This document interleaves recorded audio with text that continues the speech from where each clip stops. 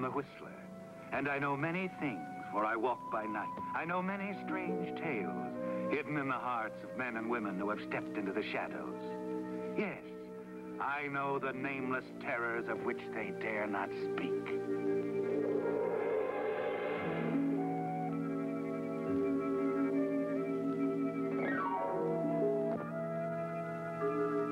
It began exactly where it was to finally end up, on 10th Street. In the living room of Denise Clark's home, where right at this moment, Gerald Marsh hadn't any inkling of what Denise was about to say to him. Neither did her mother, or she might even have lingered with the couple long enough to help explain. Soften the blow for Gerald.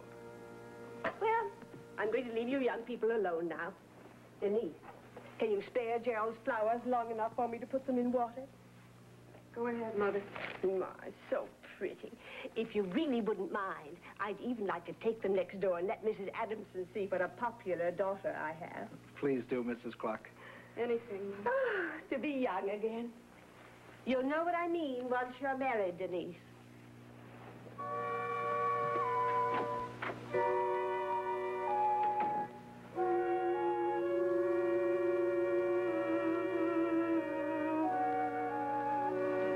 Denise, it's wonderful to be alone with you, even though you know how much I enjoy your mother's company.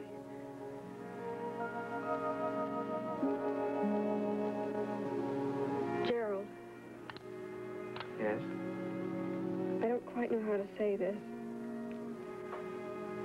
so I'm going to come right to the point.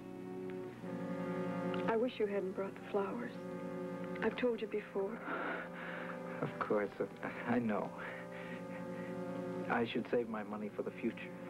But Denise, when a man loves someone as much as... Please, Gerald.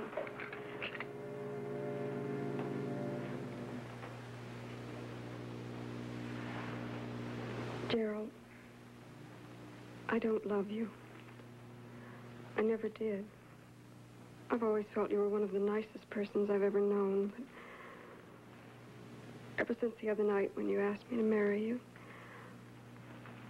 well, it sort of brought everything into focus, and frankly, it helped me to make up my own mind. I know maybe it doesn't sound right, but I went ahead and I asked Bob how he felt. Well, it hit him just as suddenly, but he felt the same way. And Gerald, I don't want to hurt you, but I don't love you. And I do love him. And he and I are getting married right away.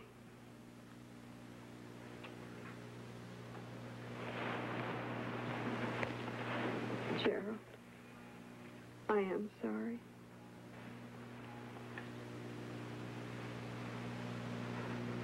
Bob, I heard you mention him, but... Bob Crandall. He lives in Hartford. He and his parents are coming down next week. It'll be a simple wedding. Just family. I understand. Do you? Do you really, Gerald? I hope so. You know how I feel about you as a friend. Yes. As a friend. Well, I guess I'd better be running along. Well, Mother's expecting you to stay for dinner. No. I'll tell her I'm not feeling very well. Will you?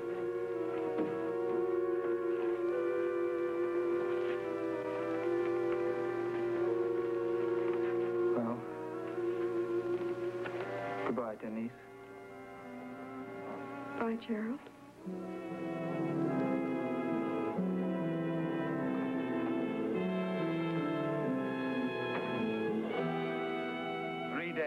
3 nights of thinking it over have convinced you, haven't they, Gerald? Made it clear that whatever purpose there was in life, it's gone now. And finally, your mind is made up to something else. Something you've decided is the only way.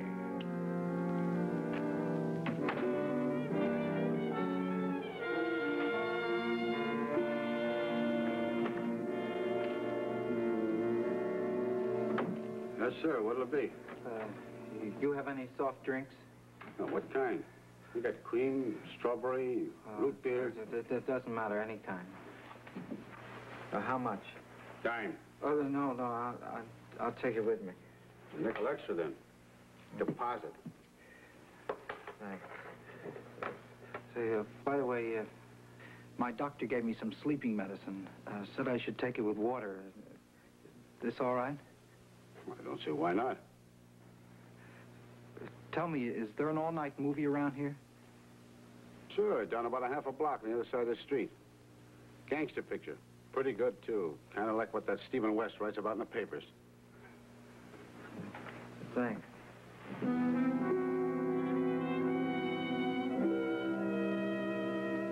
Yes, Gerald. That's the way it began. With a word from Denise that sent your world toppling. With a 3-day nightmare that ended in a decision to take your own life in the warm comfort of a movie theater.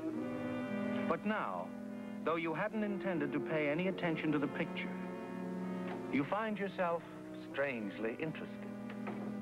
Where's Ruby? Outside. She's heard about it? Yeah, she's taking it pretty tough. She really loved the guy. Never mind. How'd it go? They picked him up 3 miles out of town. Any slips? No slips. That's why this job cost you $5 grand.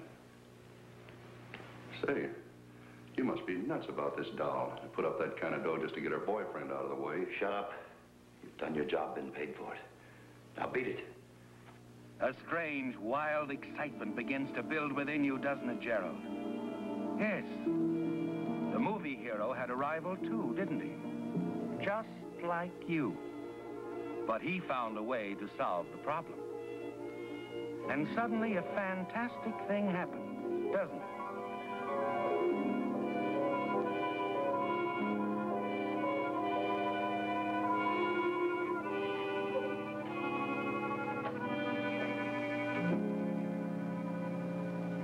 I'm sorry, dear. Very sorry. I just don't know. Believe me, I know very well how much you cared for Bob. But these things will happen. You just got mixed up with the wrong crowd. But he wasn't that kind. You said yourself you knew very little about him. The police claimed it was a gangster killing. I can't believe it. I can't. Well, there's nothing we can do about it now, dear. I'm going to stand by you. Oh, Gerald. I don't know what I'd do without you.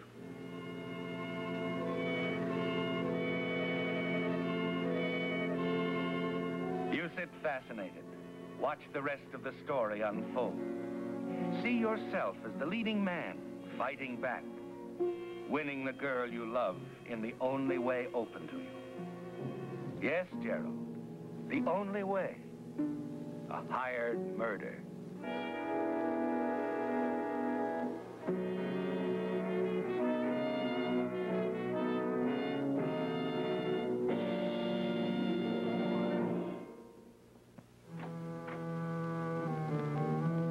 You're certain you found the way to eliminate your rival, aren't you, Gerald?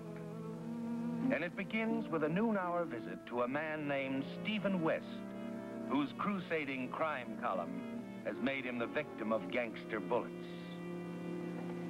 Let's see, you're Mr. Marsh, Gerald Marsh. You don't know me. I work at the Aegis Bookshop. Oh, yes, yes. Well, what can I do for you? Well, don't misunderstand me. I don't want anything. It's just As you know, I've read your articles in the paper about the ring of criminals, and I admire your courage. You've done a magnificent thing. Yeah, well, from where I sit, it looks a little different. That's all I wanted to say. You came up here just to tell me I was doing a good job? I thought if you knew that there were people who were behind you, well...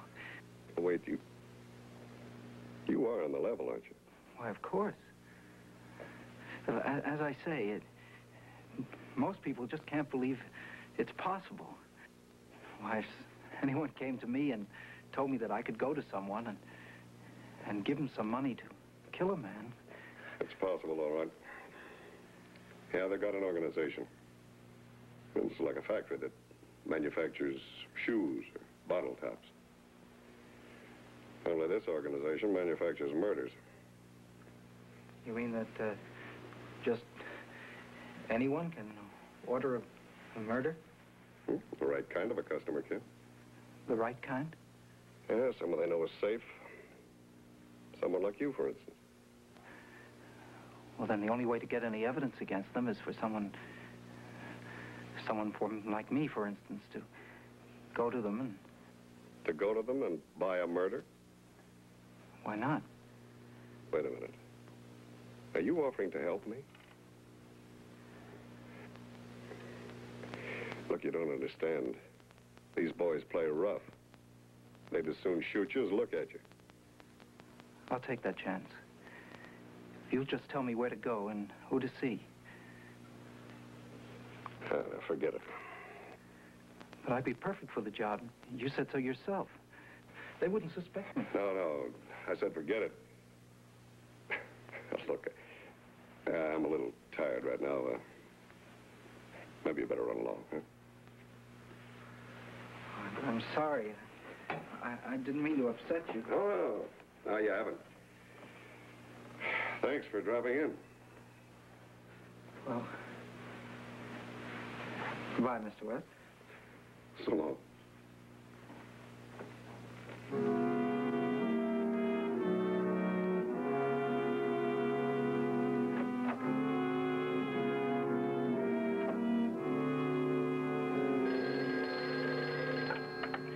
Aegis Bookshop, Mr. Marsh. Oh, yes, Mr. West. I've been thinking it over, Mr. Marsh, Gerald. I've changed my mind. I was just wondering if you'd changed yours by any chance. Oh, no, Mr. West. Okay, Gerald, you asked for it. Now, here's the dope. Just a minute, Mr. West. All right, Mr. West, I'm listening. The Elite Barber Shop. You think that's the front? Yes, I see. Ask for... Oh, say that Tommy Royce sent me. Say there's someone I hate. Someone in my way.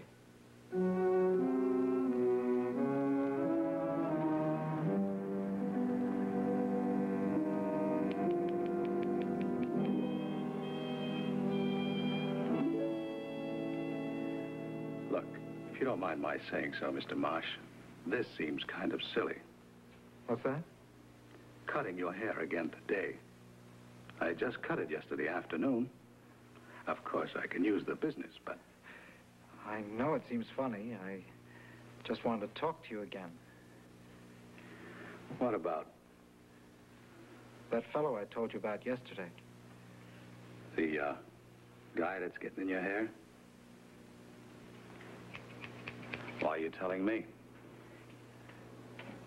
I thought maybe you might be able to do something about it. Where'd you get that idea? Tommy Royce told me. Royce is out of town. I talked to him before he left. Look, you can check on me. We did. Your name is Gerald Marsh. You live at 1270 Atlantic Place. You work at the Aegis Bookshop. the Peerless bookshop in St. Louis before you came out here to live. How'd you know all that? I just said. We checked on you. Well, were you satisfied then? Maybe.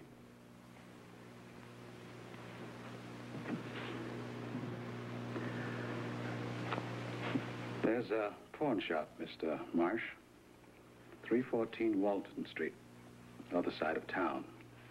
Why don't you drop in there one of these days? The man who runs it specializes in antique guns. Tell him you're a collector, that you're after a rare one. A dueling pistol called Branca Luigi.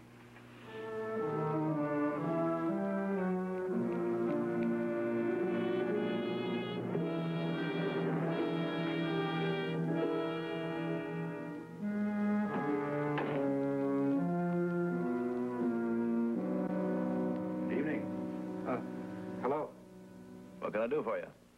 I think I'll just look around, thanks. You sell guns? We sell everything you see, friend. I'm thinking of a certain type of weapon, an old make dueling pistol, a Branca Luigi. A Branca Luigi, eh? No, I don't think I can help you, mister. But a friend of mine suggested that I try this place, a friend from the Elite Barber Shop. Oh, I see. Well, perhaps if you wanted to leave your order for a Branca Luigi. I would, yes. They come high, you know. How high? $1,000 down with your order. Another $1,000 on delivery. I see. And when could you deliver? That's a date we never give out, friend. Too many uncertainties. Who gets the package? I'll let you know that later. Shall I bring the money here? That won't be necessary. This is an outside transaction. Just mail the cash to Post Office Box 228. I'll go to the bank in the morning and pick up the money. Fine. I'm sure you'll be more than satisfied with our service.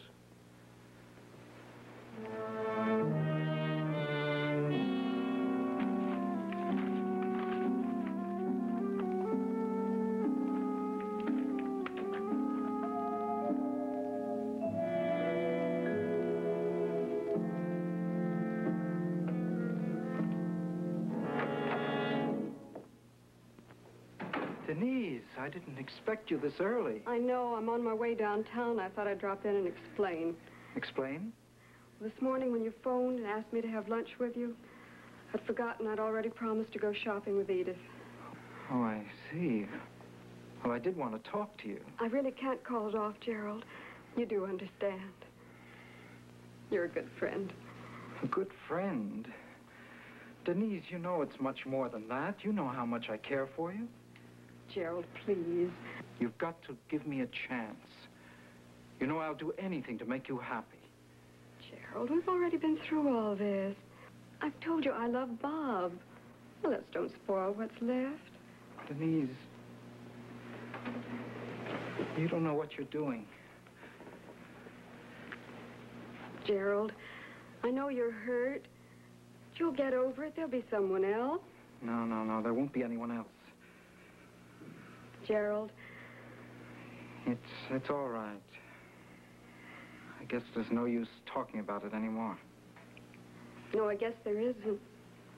Bob's arriving in town Wednesday, and we're going to be married next weekend. I see. Well, bye, Gerald.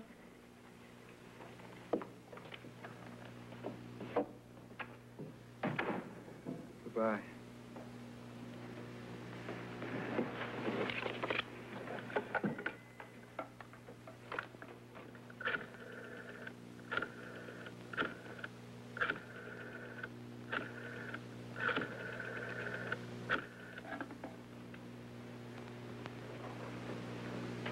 Hello?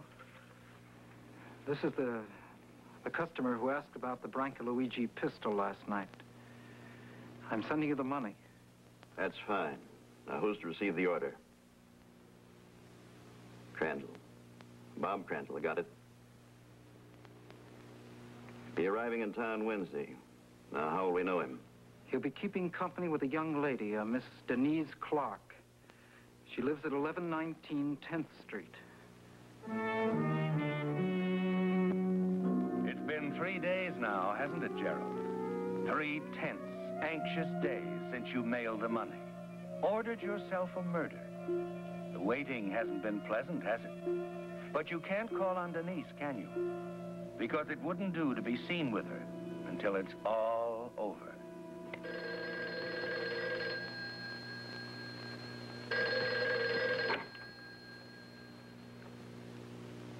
Hello? Gerald, I'm so glad I could reach you. I went up to your apartment, but you weren't there. I had some work to finish up at the shop. I'm just getting ready to close up. See me? I hadn't planned on it. Bob's dead. He was shot. Shot? Oh, that's a terrible thing, Denise. Oh, yes, of course, I understand. Well, I'll meet you in 5 minutes. Yes, we'll go for a little drive. And Denise, dear, try to get hold of yourself. Fine. Goodbye.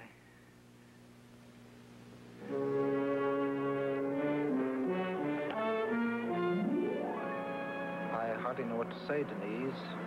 It all seems so unreal. I mean, you were going to marry Bob, and now... I know. I can't believe it myself. Gerald, the way that you've listened, been about this tonight. I suppose you want to go away for a while, rest, think things over. Yes. Of course, I'm going to stay for a few days with Bob's parents up in Hartford after the funeral. Of course, that's the only thing to do. But I'll be back, Gerald. Maybe we can pick things up where they were left off. You can take me back now, Gerald. I feel so much better. And just talking to you, being with you. I feel I can face up to life now. Not feel that my life's over, too. I know. I'll drive you home, Denise.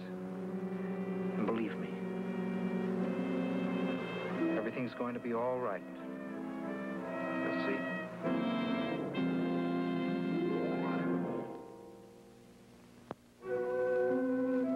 For Denise Clark, it had all seemed like a terrible nightmare.